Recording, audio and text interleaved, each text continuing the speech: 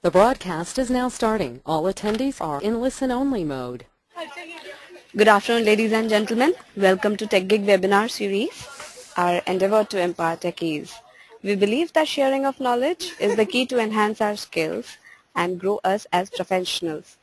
With this principle in mind, we have initiated a series of webinars conducted by industry experts to give you all a crisp insight of various domains. The topic of today's session is creating innovative business models. Our guest speaker today is Arun Saxena.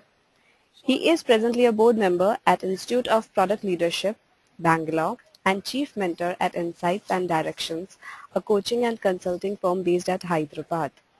He mentors startups and consults with IT services and software product companies in the area innovation and strategy. Also teaches at leading B schools in the area of product planning and strategy, product innovation and design, business and process agility, IT strategy, and soft skills. Prior to this, Arun headed the Program Management Excellence practice at Microsoft India. His job involved keeping product development teams at the leading edge of engineering practices for designing winning software products.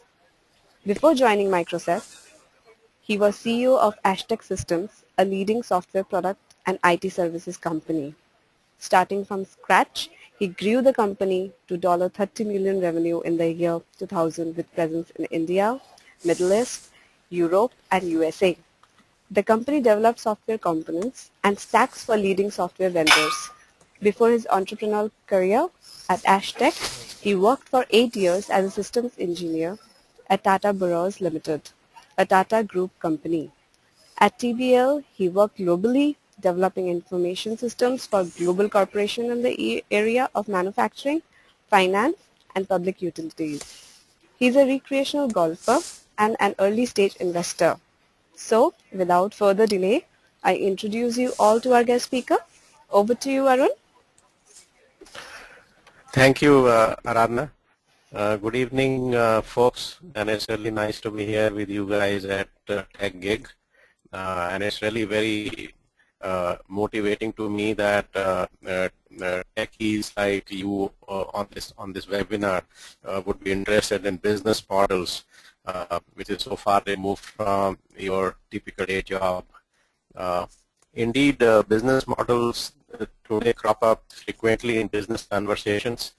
Whether you are a startup pitching to a VC or you are an entrepreneur discussing with your business partners, or it's a top executive discussing how to grow and beat the business competition.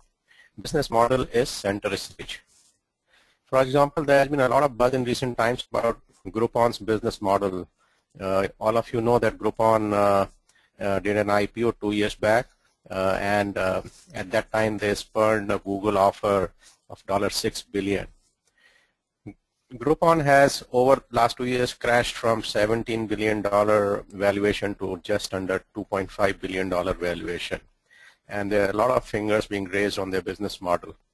Now, as it appears, their business model is not very scalable because it depends so much on the armies of salespeople in every geography they operate in. That is a problem every service company faces. So business models are really important, and if not today, they may come and haunt you in future in the middle of when you're growing. Give you an example. In 2003, Apple introduced the iPod and the iTunes stores, revolutionizing portable entertainment, creating a new market and transforming the company. In just 3 years, the iPod iTunes combination became a nearly 10 billion product, accounting for almost 50% of Apple's revenue. Apple's market cap catapulted from $1 billion in early 2003 to $150 billion by late 2007. This success story is well known. What's less well known is that Apple was not the first to bring digital music players to the market. There were so many of them floating in the market. A lot of non-branded generic ones, and a few branded ones like Rio, which came in 1998. There was something called Cabo 64, which came in 2000. All these products worked well, and many of them were portable and stylish. But why did the iPod rather than all these others succeed? That's the question. Now what Apple did something was far smarter than just take a good technology and wrap it into a snazzy design. It took a good technology and wrapped it in a great business model. Apple's true innovation was to make downloading digital music easy and convenient. To do that, the company built a groundbreaking business model that combined hardware, software, and service. This approach worked like Gillette's famous blades and razors model, if you are aware of. Apple essentially gave away the blades, that is the low margin iTunes music, to lock in purchase of the razor, which is the high margin iPod. That model defined value in a new way and provided game-changing convenience to the consumer. Yet the stories of business model innovation like Apple, iPod, and iTunes are rare, though everybody seems to be talking about it. Several surveys have reported that over 50% of the CEOs worldwide believe that times have come when business model innovation will be more important for success than product or service innovation itself. This means we understand business models well and use them to compete in the market. So what is a business model?